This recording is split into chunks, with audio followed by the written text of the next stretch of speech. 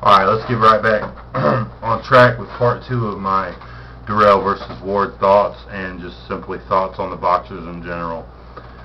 Let's talk about Andre Green and Andre Dirrel's competition thus far.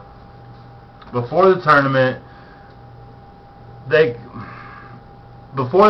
Ward fought, I think, slightly better competition. Now, why I'm saying this is because there's a couple standouts that he fought, which are much better than people Dirrel was facing, but as a whole, it's not that much different.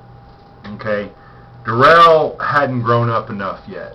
Ward was looking the more mature of the two from the jump in this tournament. But since the tournament has started, the tougher road went to Dirrel.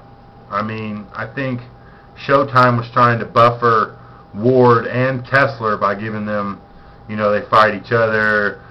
They fight Taylor, but it ended up being Green, and I think Dirrel has probably had the roughest road thus far in the tournament, because you had to take a guy who, the only thing anybody ever said about him, and again this comes from my conversation with Boxing Knowledge, the only thing he really debated about in his fights was whether or not he was going to get knocked out or dropped. Now, he went up against the two heaviest hands in the tournament and survived, and, again, my thoughts on the Froch-Dirrel fight. I think Dirrel won. And I definitely know he won the second one. So, I think the toughest road has went to Dirrel, and he's had to cope and had to grow up. While I think Andre Ward is at a plateau right now. I think he's as good as he's going to get. Now, that's not a bad thing, because he is awesomely better than the two people he's faced so far, and they're Super 6 tournament members. Whether or not, Alan Green got here because of Jermaine Taylor's shadow bullshit or not, but, I think Kessler and Ward were set up to make it to the semifinals. Like, they were set up because they were going to have the first fight, which would probably be the toughest in the tournament for them. The sleeping giant, Andre Ward, which, got awoke in the Kessler fight, or the favorite to win, Mikkel Kessler. Now, they fought each other, and then they have easy roads after that. There's no easy fight for Dirrel here. Froch, Abraham, Ward, for him, these are the toughest things that could have happened, and I think his experience coming off of his past two fights is going to be much more effective than Ward's, because I think Ward fights two ways. Even though he shows a lot of different faces of those ways, still, generally, in looking at the fight aesthetically, they're still familiar and still similar to each other. I think he's an inside fighter through and through. I think that's where he's probably most comfortable. But if he's faster than you and can move around you, he'll do what he did to Miranda or even Green.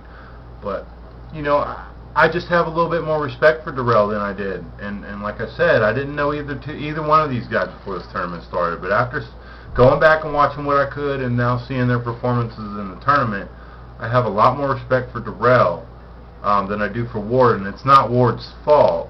It's just because of the fights I've seen Dirrel in compared to Ward. Now, it's not Ward's fault he's dominated twice in a row. You're right, he's not. But like I said, he's kind of plateauing. I'm not seeing him getting any better against, because Green was crap competition, let's face it. Kessler's going to tear that guy up. Green was crap competition. It's bullshit. Bullshit. I mean, shit.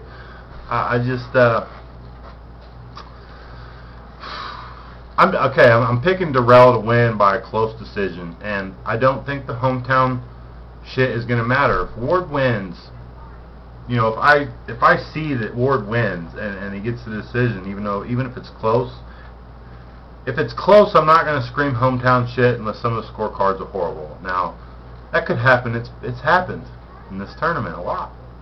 A lot compared to the amount of fights that's happened so far. It's been,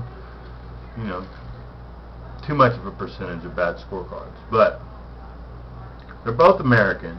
Of course, if this fight could happen on neutral ground, I'd be much more confident in my pick. But I think Dirrel's offense, when you're going to say who won this round, even if they both hit each other the same, I think Dirrel's offense is just so much more flamboyant, noticeable, explosive, maybe exciting that it's going to stir those points in his way, whether it's in Oakland or not.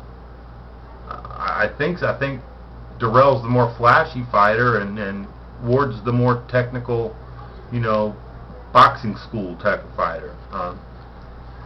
And I'll go back to Roy Jones Jr. versus Hopkins 1. This is a really similar. If you really look at the similarities between this fight coming up and that fight then, I think you're going to find a lot. Okay, and the way they fight, the way they handle themselves, and just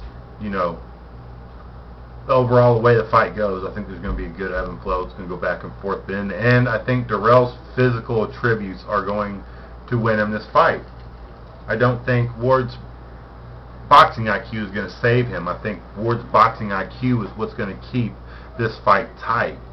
But all that wrapping up and shit that he does that he did to Kessler and that he did to Green and stuff, all that little sneaky and tricky stuff and stuff that you don't normally see out of fighters like this, young up-and-comers. I don't think you can consider either one of them an up-and-comer anymore, can you? They're here. I mean, they're here. I think this is going to be Dirrel's takeoff point. He had that one shady loss, and I think he caps it with beating the now favorite of the tournament, Andre Ward. And like I said, I welcome the arguments, because it's still a ways away, and there's a lot to talk about. I think there's a lot more to talk about than even what I've said so far. So, my thoughts. They're a little scattered at times, so hit me up with a video response, and definitely check me out in the comments page. Man, I get back to damn near everybody. So if you want to talk about this stuff, want to bullshit about it, I'm here, man. I check my comments all the time, man. I'm here. So let me know what you think. That's my thoughts on both fighters, and I'm picking Dirrel to win by a, I'm going to say unanimous decision, very close but clear to Dirrel against Andre Ward. Some other stuff in boxing I got to catch up with today, and I'm going to do that while I got the girls way back there and watching movies and having quiet time and shit, where they won't be out here, or I won't be bothering them with my cigarettes or anything. But the moment they come out here, I got to stop making videos and go outside to smoke.